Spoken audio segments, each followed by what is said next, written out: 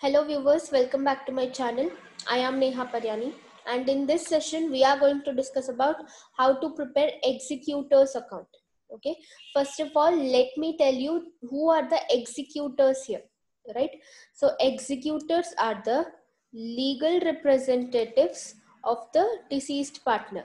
Okay, legal representatives. Okay, now they are the legal representatives of deceased partner, right? Now, who is a deceased partner? So we all know that the partner who is died, we call him as a deceased partner. Okay. Now these legal representatives can be anybody, like uh, like wife of the deceased partner. It could be his daughter, his son, or any family member or friends. Okay, they can be the legal representatives. Right now, when we prepare partner's capital account, or when we prepare deceased partner's capital account, we get a certain balancing figure, right? So that balancing figure, we transfer it to executor's account. Okay, so in my previous sessions we have prepared deceased partner's capital account, right? So the balancing figure that we got there, we transferred it to executor's account, right? So if you know how to prepare deceased partner's capital account, then you will know this, right? Basically it is the balancing figure from deceased partner's capital account. Now it means that we have to give all this amount, all this balancing figure, to the legal representatives of the deceased partner. Clear? It means the firm has to pay this amount to the legal representatives, right? So suppose the firm has to pay 1 crore rupees to the executors of the deceased partner, right? Now payment of all these 1 crore rupees will not be easy all at a time, right? So what so many business organization does is they distribute this amount into installments. Okay, they distribute this amount into installments, and they will pay amount not all at a time but in part. Okay, those parts we call them as installments, right? Suppose firm is dividing 1 crore rupees into 25 lakhs and it is making 4 parts out of it. Okay, 25 lakhs. Okay, suppose firm is making an yearly installments. Okay, it means every year the firm has to pay 25 lakh rupees to the executors of the deceased partner. Okay, so for next 4 years the firm has to pay 25 lakh rupees every year. Okay, at the end of the 4th year we can say that the firm has made full payment to the executors. Clear? So these installments can be monthly, they can be quarterly, they can be half yearly, or they can be yearly. Okay, it depends upon the business organization, right? But we have to remember that along with the principal amount, the business also has to pay certain interest. Okay, it also has to pay certain interest every year to the executors. Clear? So for showing all this process, like how the payment is made, in how many installments it has been made, and how much of interest has been paid, for showing all these process, we prepare executor's account. Clear? Now if you remember retirement of a partner chapter, in that we prepared partner's loan account, right? It is also the same thing. Whatever the balancing figure we got in the partner's capital account, we had to give that amount to the retiring partner. Okay, so for that purpose we prepared partner's loan account. Okay, if you know how to prepare loan account, then executor account is exactly same like that. Okay, it's ditto, right? If you know this properly, then you can easily do this one. Okay, just the name is different here. In case of retirement we call it as partner's loan account. In case of death we call it as executor's account. Okay, so this is the concept here, right? Now let us try to solve a problem so we can understand clearly. Okay, so now the question here is rupees 72,000 to be paid to cease executors in 3 equal yearly installments with 10% rate of interest per annum. Okay, C was died on 30th 9 2017. It's nothing but 30th September 2017. Right now we have to pay. We in the sense firm. Okay, I am using the word we here. for the firm. Okay, so we have to pay 72,000 rupees to C's executors. Okay, and I am going to divide it into 3 equal yearly installments. Look at here, I'll show you. 72,000 is to be paid. Okay, I am dividing it in 3 equal yearly installments. So 72,000 divided by 3 would be 24,000 rupees as one installment. Okay, and I'm going to pay them yearly. Means in the first year I'll be paying 24,000 first installment. Again in the second year I'll pay 24,000, and at last again I'll pay the final installment of 24,000. Okay, but along with the principal amount we also have to pay the interest. Right, now the interest rate given in this question is 10%. Okay, so with the principal amount we are going to pay the interest. Okay, so now let us see how to record it.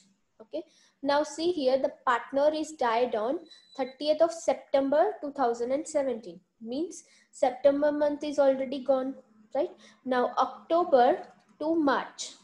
Okay, for 6 months we have to pay the first installment. Okay, interest on first installment should be paid for 6 months. See, I'll tell you, on 1st of October 1/10/2017, 1st of October 2017, firm has to pay 72,000 rupees to C. Okay, and we got this figure from C's capital account. Okay, see, I told you, when we will prepare deceased partner's capital account, we get a balancing figure, right? So from where did I get this 72,000? I got it from here. It is the balancing figure of C's capital account. Okay, so here I'm mentioning it as C's capital account 72,000. It means we have to pay 72,000 rupees to C. Okay, so now let us try to calculate the interest here. 31/3/2018. Always remember, interest will be calculated at the end of the year. Clear? So interest 72,000 rupees is to be paid into 10% is the rate of interest. Okay, and the partner died in the middle of the year. Okay, so there is no point of paying the interest for full year, right? Because before October the partner was alive. Okay, and we are giving this amount after the death of the partner. Okay, so I will not pay the interest for full year, but for the first year I am going to pay the interest only from October to March. That is 6 months. Okay, 6 divided by 12. Right, simplify this, we'll get the value rupees 3,600. Okay, interest is calculated. Now let us pay the first installment. At the year ending 31st March 2018, bank account, I am assuming that I am paying the amount through bank. Okay, you can also mention cash account here. Okay, so I'm going to pay the first installment, that is 24,000 rupees plus interest. Okay, 3,600. Totally, I am paying 27,600 rupees to C's executors as first installment. Clear? Now close the account for this year. Right, what we did, we just found out the interest and we paid the first installment. Okay, now the balance is more on the credit side. Okay, total I'm getting on balance on the credit side is 75,600. Mention the same thing here, 75,600. Okay, what will be the balancing figure now? 48,000 rupees. Okay, this is the balance carried down or balancing figure. This will also be at the year end 2018. Okay, now if you see, I have paid the first installment. Now remaining are second and third. Okay, if you total these, if you total second and third, you will get the value 48,000 rupees. Okay, and what I got the balancing figure here, 48,000. It's same, right? Means still I have to pay 48,000 rupees to C's executors. Okay, now bring this amount down. Okay, what balance carried down is there, right? Just bring it down on the next day, 1/4/2018 now. Okay, balance brought down rupees 48,000. Okay, still we have to pay 48,000 rupees. Now let us find out the interest. 31/3/2019. 19 now at the end of the year. Okay, interest 48,000 into rate of interest is 10%, right? Now here I am paying the interest for full year from 1st of April to 31st of March, full 1 year. Okay, so I'm not doing this 6 into 12 here. So the amount here will be 4,800 or 4,800, right? Now say pay the second installment, 31/3/2019, bank account. Okay, so second installment amount is same, 24,000, plus now the interest is 4,800. So totally I am paying 28,800 rupees to cease executors as second installment. Okay, close the account for this year. Again the credit side is bigger. Okay, the total on the credit side is 52,800. Okay, 52,800, and the balancing figure that I am getting is rupees 24,000. Okay, balance carried down, balancing figure. This will also be at the year end, 31/3/2019. Okay, now check here. Okay, I also paid the second installment. Along with that, I also paid the interest. Now only third installment is remaining. So amount of third installment is 24,000 rupees. And what I got the balancing figure here, 24,000. It's same, right? So now we are left with only last installment. Again, bring this down. Okay, on the next date, 1/4/2019, balance brought down rupees 24,000. It means still I have to pay 24,000 rupees to cease executors. Okay, let us calculate interest. 31/3/2020, interest 24,000 into 10 divided by 100. 10% is the rate of interest.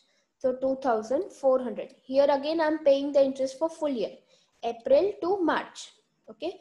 Now let's pay the final installment or last installment.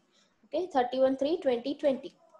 Bank account, right? I am paying the installment amount 24,000 plus the interest 2,400. Okay, totally 26,400. Okay, now I have paid the final installment, right? I've also paid the interest. Now if you see the balance on both the sides, it's same, 26,400. Okay, it's same on both the sides. I'm not getting any balancing figure. Okay, it means I don't have to pay any other amount to cease executors. Okay, so this is how we prepare cease or executors account, right? So if you like this video, please hit the like button. Also subscribe to the channel. I hope to see you in my next videos. Till that, happy learning.